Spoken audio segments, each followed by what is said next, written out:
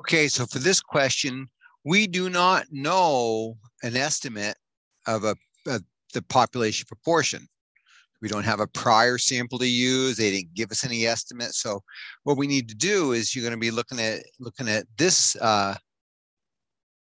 this formula in the Dr. Stevens textbook, where we don't know an estimate of p hat. So what we'll do is we say, okay, if we don't know, we'll say, we'll make a guess. It's 50% of the population will do that. And 50% times 50% or 0.5 times 0.5 is 0.25. So that's why their 0.25 comes from. So that's why that happens. Now we need a critical value of Z, because we got to use, they're telling us what level of confidence to use. And I'm seeing a 99.9% level of confidence. So if we go look at that Dr. Stevens textbooks, he doesn't have a 99.9. He has 99, and trying to keep a computer happy, we know we need to be a little more exact than that. So this is how we do it. I'm going to show you a couple ways of how to deal with this. So one way is to use the table, and some of you do like using these tables, so I'll show you that. Well, since 99.9% is in the middle, that tells me 0.1% is outside that, or I'm writing these as decimals, so I made it be a decimal, not a percentage, right?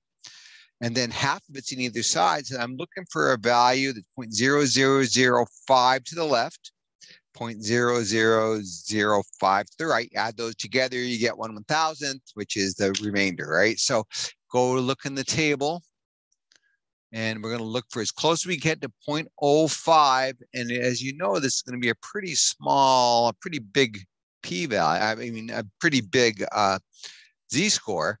And if you look here, see, we're going to go inside and look as close as we can get to 0.0005. And notice there's 3 different values to use. So I'm going to take, I'm thinking, because it's not going to be that big a difference between any of these, I'm going to go with negative 3.26, or negative 3.27. All right. I mean, maybe we would be a little more accurate at 0.08, but I don't know. I'm going to try this and see if I can get it right. So the z-score I'm going to use is it's not negative, just 3.27.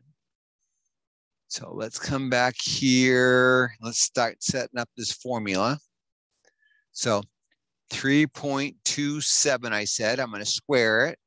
I'm going to multiply by 0.25. And then I divide it by the margin of error squared. In this case, margin of error is 2.5%. So 0.025, and we'll square it. What if you don't like using that table? How can you get that critical value? Before I get the actual answer, if you go to David Lane, tell it the area. So here David Lane says 3.29. So maybe we should be using 3.29, not 3. You remember, go value from an area, type in the area. What if we do 0.999 and go between? That probably gives me the same. So I'm wondering if we don't want to use the 3.29, just trying to keep the myopia math happy. So let's change that to a 9 and we'll see. Remember how there was 3 of them, they were all the same? Maybe we'll err on the side of caution and see. Boy, I'm punching all these buttons and having everything pop up. Let's see, so I've got my graphing calculator right here. And I'm going to clear that. And I'm going to do 3.29. I'm going to square it. I'm going to times that by multiply by 0.25. That comes from the 0.5 times 0.5 divided by the 0.025 squared. Be careful with your phone calculators. They don't always use order of operations. If you turn them sideways on your iPhones, if you turn them sideways so they're in scientific mode, it'll take care of it.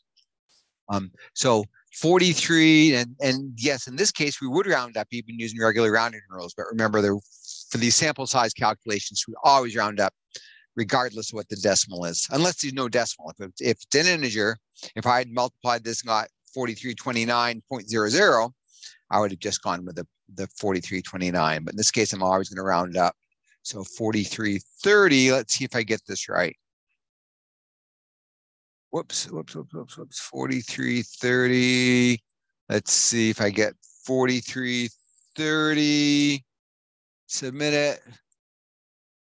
Ooh, it doesn't like it. What are they saying? 4332. So I am close. I'm wondering. I don't know.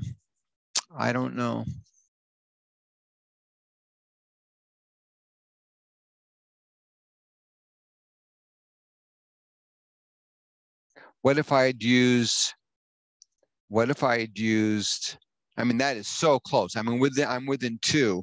I wonder if I'd used 3.291. I wonder if that would have done it. Let's see. I'm just trying to agree with what my open math is giving us. So I'm just going to change this to a 1. We'll round up to 4333. Where is it?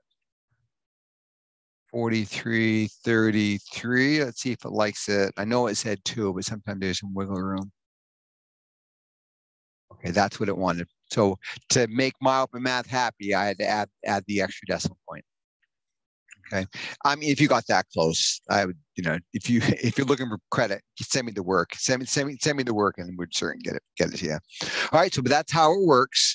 That's if you're one of my students. If you're somebody else, talk to your professor. All right. I'm going to stop this video and upload it.